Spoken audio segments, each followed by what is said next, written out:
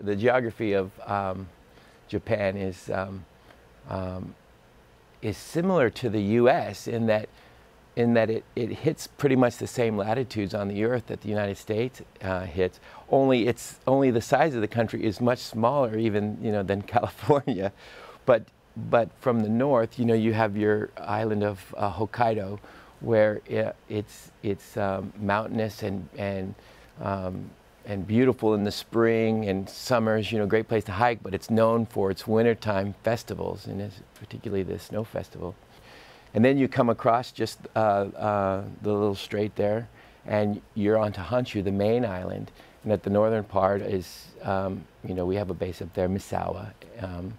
But that's all very rural, and so the upper half of Honshu is farms and countrysides and what you might consider old school Japan.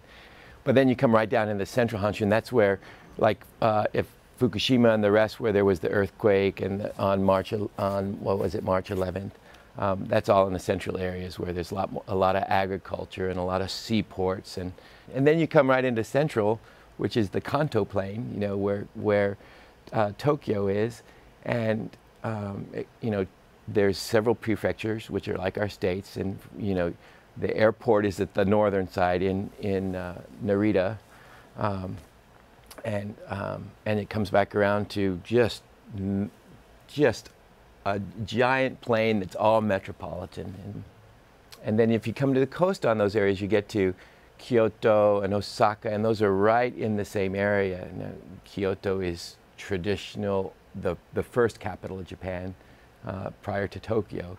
Okinawa is like our Hawaii. It's got sunny, mostly sun and beaches and snorkeling and outdoor activities.